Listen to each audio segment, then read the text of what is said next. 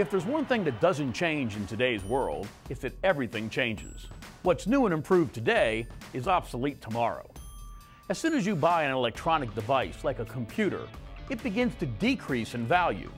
We say that the computer depreciates in value, and the depreciation of items often happens at a constant rate. The value of the computer decreases the longer you own it. Let's say you buy a brand new computer for $900. It's state-of-the-art when you buy it, but it depreciates in value at a rate of $150 each year. That means after 1 year, the value decreases by $150. After 2 years, $300. Or after X years, the computer's value decreases by 150X dollars. So the value of the computer, which we'll call Y, can be calculated by taking the original price of $900 and subtracting 150x, which is how much the value depreciates depending on the number of years. That equation is Y equals 900 minus 150x. But now let's change the order of the terms on the right-hand side. This doesn't change the calculation, but it does put the equation in a particular form. It's called the slope-intercept form of an equation. In this form, you can identify important elements of the equation. In general, the slope-intercept form is expressed as y equals mx plus b. The m represents the slope. Y and m, that is one of the great mysteries of mathematics. But that's the letter universally used as slope. Equally as mysterious, the b stands for the y-intercept. So, by looking at the equation, you can determine the slope and the y-intercept of the line which is the graph of the equation. Let's take a simple example. Let's consider the equation y equals 2/3 x minus 4. The minus 4 is the y-intercept, the point where the line crosses the y-axis, and the starting point for our graph. The slope is 2/3, which gives us a rise and a run to get us to our next point. You can continue and plot a couple more points. Then connect the points to complete the graph of the line.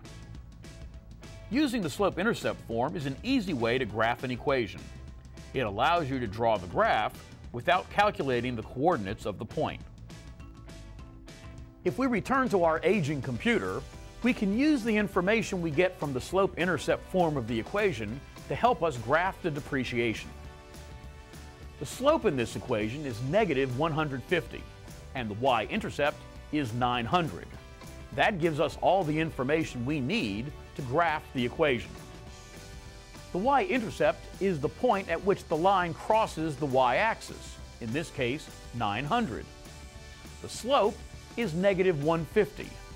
If you think of that as a fraction, negative 150 over 1, the rise is negative 150 for each run of 1. You can count 1 to the right and 150 down and plot a couple points on this graph. Then connect the points to draw the line. As valuable as this information is when graphing, it is equally as valuable to understand what these quantities mean in interpreting the problem. The y-intercept is truly a starting point, not just for the graph, but for the real-world situation. In this case, the y-intercept 900 is the value of the computer when it's new, or in terms of time, at x equals 0, when no time has elapsed. The slope is the rate of change, how the value of the computer is changing over time. The slope in this case is negative, indicating the value is decreasing over time, and the number tells us how much it is decreasing. In this case, how much the value decreases each year, $150 each year that elapses after the computer is purchased.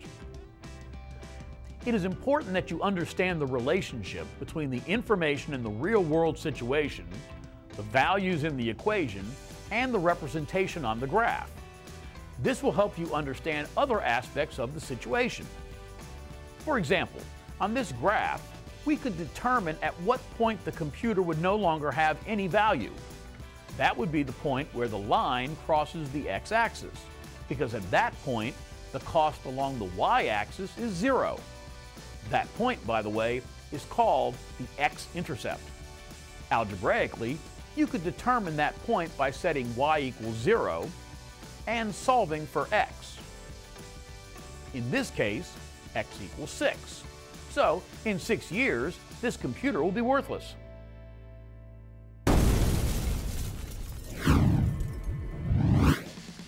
The slope-intercept form is a powerful tool to use in graphing linear equations, but also to use in understanding the mathematics that drive real-world situations.